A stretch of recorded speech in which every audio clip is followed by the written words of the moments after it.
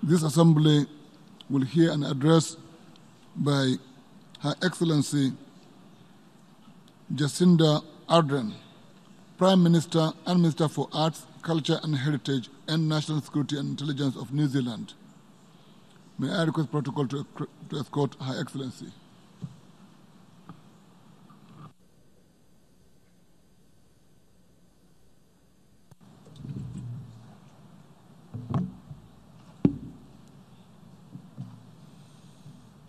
Ko ngā tangata katoa, e manakitia ana te whenua, o te ao whānui, ko ngā kaitiaki, riti ana, ngā whenua, huri rau nā e te ao, me tu tātou ki te werohia ngā wero, e te ingoa o te tika o ngā mea katoa, tēnā koutou katoa. Mr. President, Mr. Secretary-General, friends, I greet you in Te Reo Māori, language of the tangata whenua, or First People of Aotearoa, New Zealand. And I do so not just because it is the same way I would begin an address if I were at home, but because there are challenges we face as a world that I know no better way to express.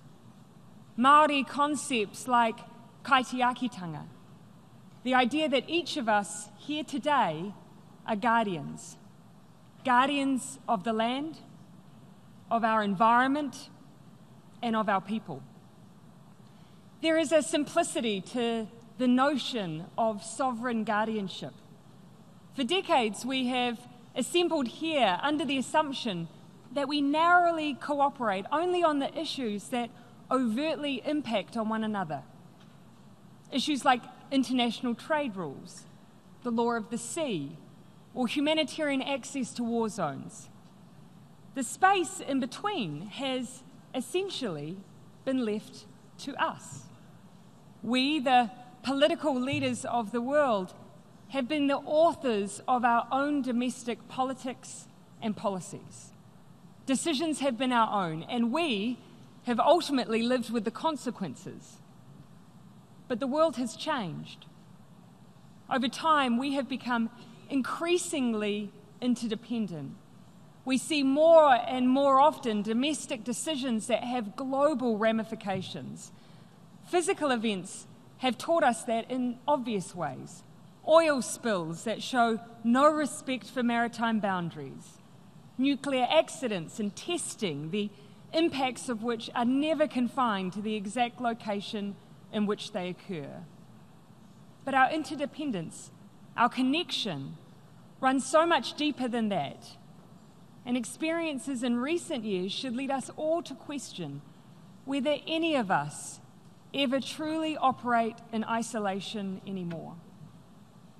This is a question that we, the remote but connected nation of New Zealand, have been grappling with this year. There are things that we are well known for in New Zealand. Green rolling hills, perfect, you might say, for hobbits to hide in and for plenty of sheep to roam.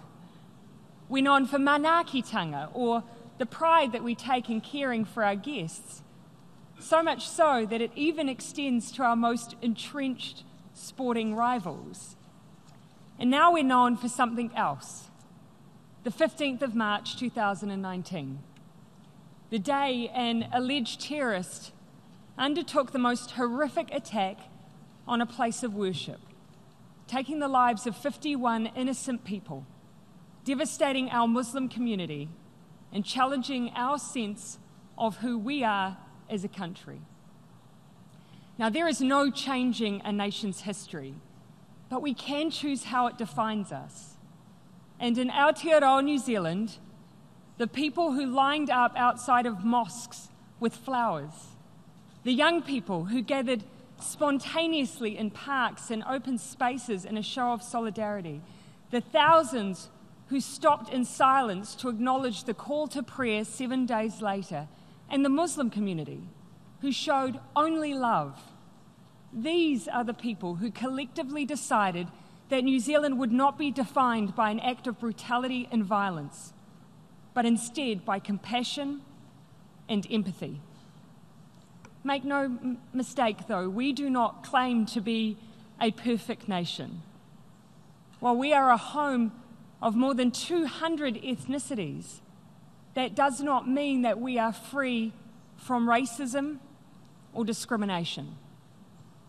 We have wounds from our own history that 250 years on from the first encounters between Māori and Europeans, we continue to address. But since the terrorist attack in New Zealand, we have had to ask ourselves many hard and many difficult questions. One example sticks in my mind. It was only days after the shooting, and I visited a mosque in our capital city.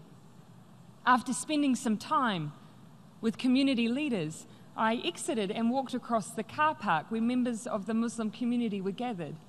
And out of the corner of my eye, I saw a young boy gesture to me.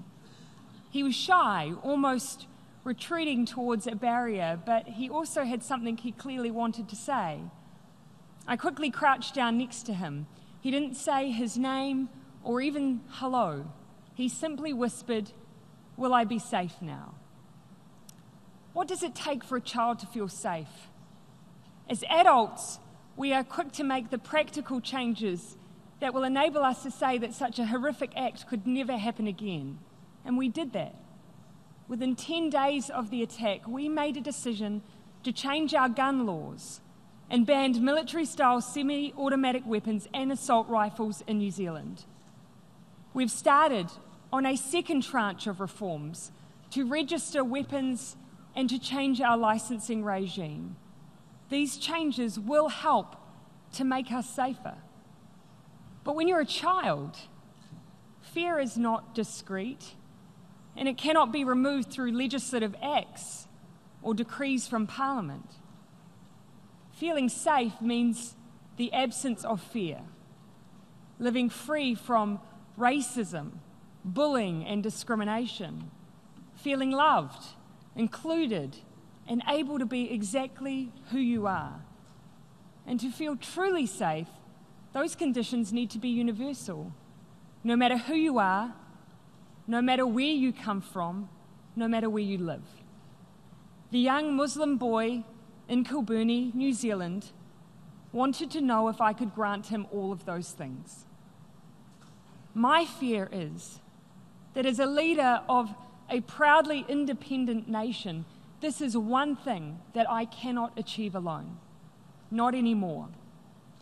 In our borderless and technologically connected world, commentary on race, acts of discrimination based on religion, gender, sexuality, or ethnicity, they are not neatly confined behind boundaries. They are felt globally. The fact I received so many letters from Muslim children from around the world in the weeks after March 15 speaks to the power of connection. These children had no sense of distance. They may have never heard of New Zealand before March 15. They just saw an act of hatred against their community, and it felt close to them.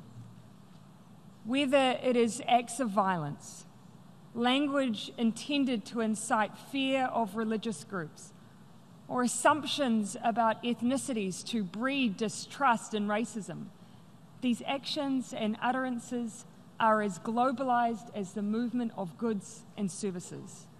Children hear them. Women hear them. People of faith hear them. Our rainbow communities hear them. And so now it is our turn to stop and to listen, to accept that our words and actions have immeasurable consequences, and to speak not only like the whole world is listening, but with the responsibility of someone who knows a small child somewhere might be listening too. The spaces in which we communicate, they are part of the challenge too, though. In an increasingly online world, we need to create spaces for the exchange of ideas, the sharing of technology and free speech, while also acknowledging the potential for this technology to be used to cause harm. March 15 was a staggering example of such harm and a deliberate effort to broadcast terror on a massive viral scale over the internet. The alleged terrorist didn't just take the lives of 51 people. He did it live on Facebook. In the first 24 hours after the attack, Facebook took down 1.5 million copies of the live stream video. YouTube saw a copy of the video uploaded at times as fast as once every second during the same period. The alleged terrorist used social media as a weapon. The attack demonstrated how the internet, a global commons with extraordinary power to do good, can be perverted and used as a tool for terrorists. And so what happened in Christchurch, as well as being a profound tragedy, is also a complex and ongoing problem for the world. And it's a problem we felt a sense of responsibility to do something about. So we sought to collaborate with the technology companies so integral to the solution. 2 months after the attacks, leaders gathered in Paris for the Christchurch Call, bringing together companies, countries, and civil society, and committing to a range of actions to reduce the harm this content can cause. In doing so, we have kept our focus on the deeper aim we all want: technology that unleashes human potential, not the worst in us. Yesterday, I met with Call supporters to check in on our collective progress. We announced that a key tech industry institution will be reshaped to give effect to those commitments, and we launched a crisis response protocol to make sure that we can respond to such events should they happen in the future. Neither New Zealand nor any other country could make these changes on their own. The tech companies couldn't either. We are succeeding because we are working together. And for that unprecedented and powerful act of unity, New Zealand says thank you. The centrality of technology in our lives, it's not the only example, though, of our increasing interconnection and our reliance on one another if we are to respond to the challenges we face. There is perhaps no better example of our absolute interdependence than the issue of climate change. When the United Nations Secretary General visited the Pacific region this year, he saw firsthand how countries that have produced the fewest greenhouse gas emissions are now facing the most catastrophic effects. In his words, to save the whole planet. In fact, 7 out of the 15 most climate-affected nations in the world sit within the Pacific region. Places like Tuvalu, with a population of just over 11,000 people, barely contributes to global emissions, but is paying the price for our collective inaction. Atolls so low-lying that in weather events, the water on either side of it can flow together and join at the narrowest points, engulfed by the sea.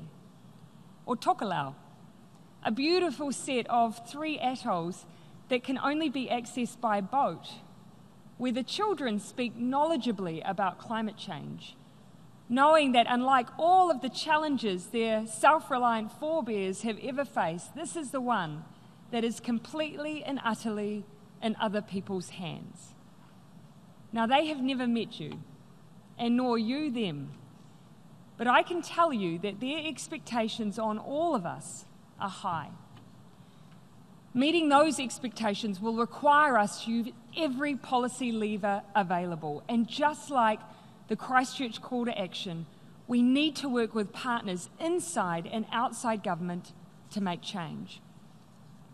In New Zealand, we have plenty of work to do. We may only make up 0.17% of global emissions, but like so many others, our gross emissions have been rising steadily since the 1990s. And that's why we have coupled ambition with action. Over the past 2 years since we took office, New Zealand has produced our own zero-carbon legislation, which puts our domestic economic transformation in line with the objective of a 1.5-degree limit in global temperature increases. We've continued with our goal of planting 1 billion trees. We've created a $100 million green investment fund. We've stopped issuing new offshore oil and gas exploration permits. We're creating a plan to achieve 100% renewable electricity generation and to incentivize low-emission transport options. And we're supporting our Pacific neighbours with projects to increase solar power, reduce the use of diesel generators, protect coastlines, and stop seawater from entering water supplies. But some answers to the climate challenge are easier than others.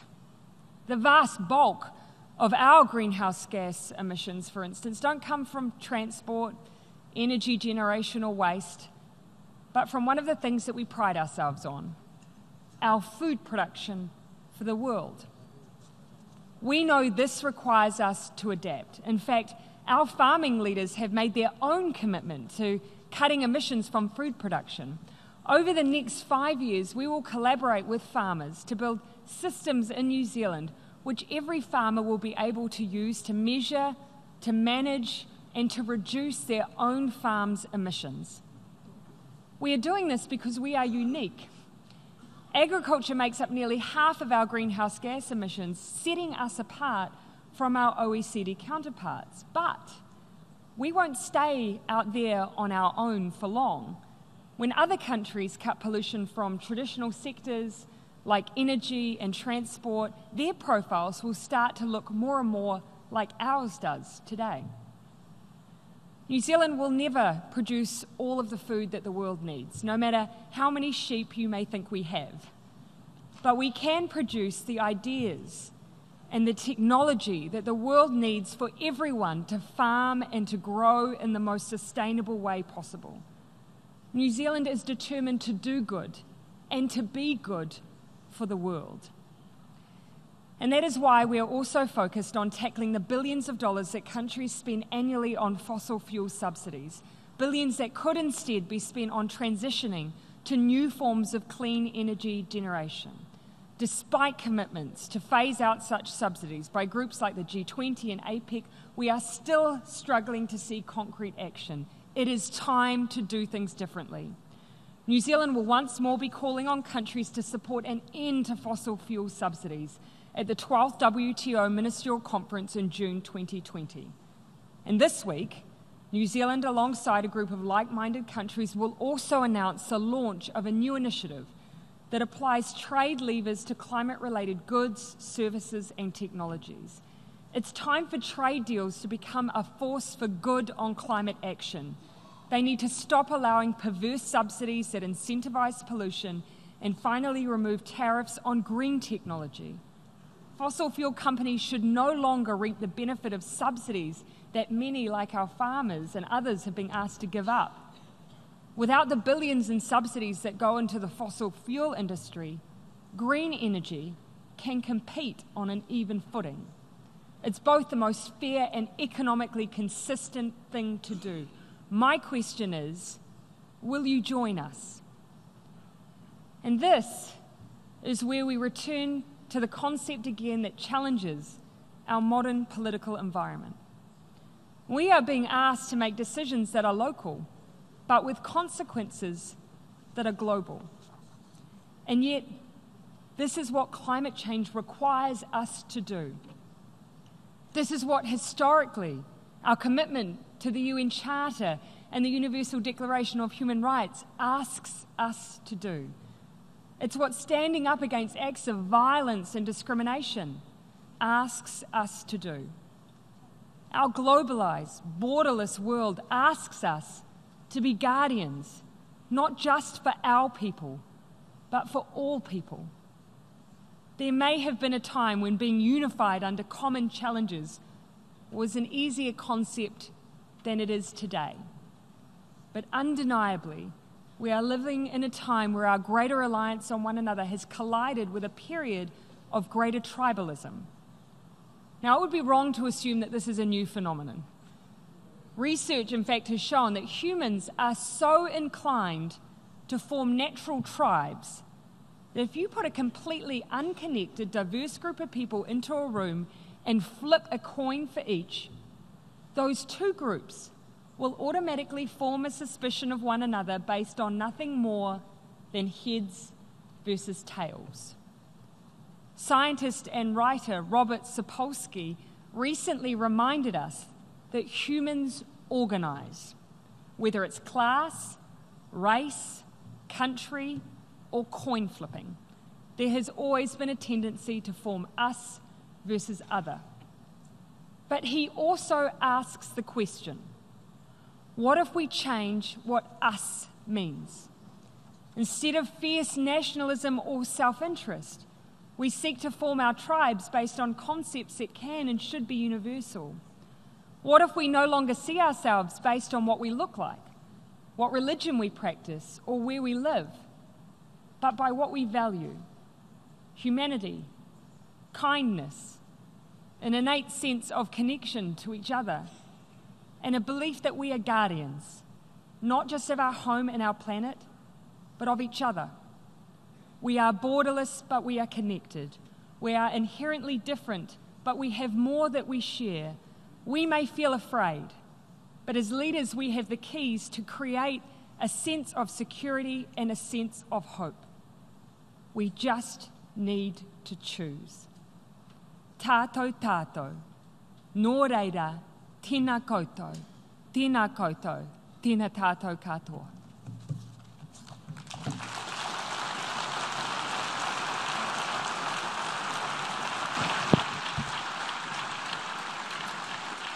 I thank the Prime Minister of New Zealand for her statement just made, and I request protocol to escort Her Excellency.